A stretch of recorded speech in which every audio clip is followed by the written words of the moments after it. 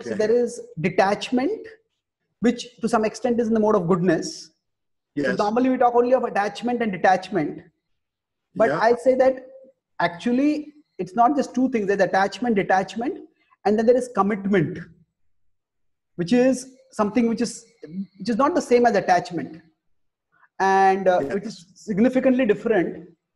And if much of our tradition actually is talking about people. So the way I understand it is that attachment is in the mode of passion, detachment is in the mode of goodness, and much of our attachment is in the mode of passion, then commitment is in the mode of goodness. And much of our tradition is actually meant to take people from goodness to transcendence. So Parikshit Maharaj is already following dharma. So much of the tradition is meant to take us from goodness to pure goodness. And in that, there is a condemnation of attachment, which is in the mode of passion. So that one can rise to pure goodness. But unfortunately, most of society today is not at the level of goodness. And at the level of ignorance, you can say at the level of ignorance, there is neither attachment nor commitment, but it is actually simply, we could say, aversion to responsibility. So it is simply irresponsibility. And for a person who is not very evolved, that aversion to commitment can seem like detachment. So detachment is quite above goodness. So so people who are in the mode of ignorance, and if they are talked prematurely about detachment, then they might just sink deeper into ignorance. So first of all, we need to rise to the level of commitment. And commitment requires, as you said, love in this world. Without that, there cannot be any commitment. So many times that aversion to commitment, when it is mistaken to be detachment, then it can cause chaos. Because nothing can function in society unless there is commitment. So your response on this about commitment, attachment, detachment? Yes, I like your analysis in this.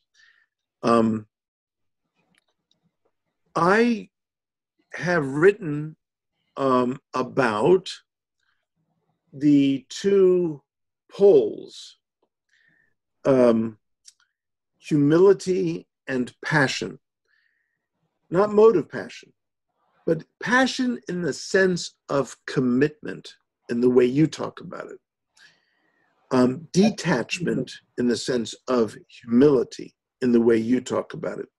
Both humility and passion are epiphenomenal consequences of a full, loving heart. If I love you, I will approach you with the humility of trying to understand you.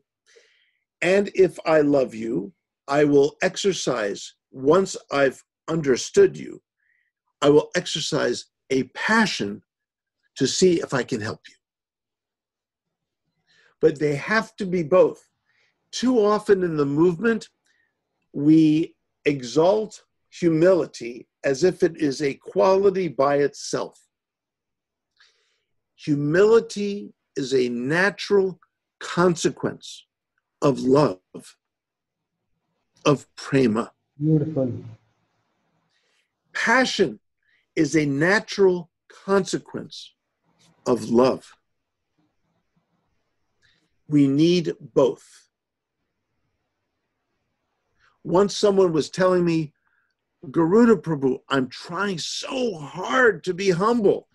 I said, humility is not something you try for. Humility comes naturally the more you love the bhakti process, the more you love the spiritual guides in your life, the more you love devotees, the more you love Radha and Krishna, then humility naturally comes. Humility cannot be forced. Humility cannot be practiced.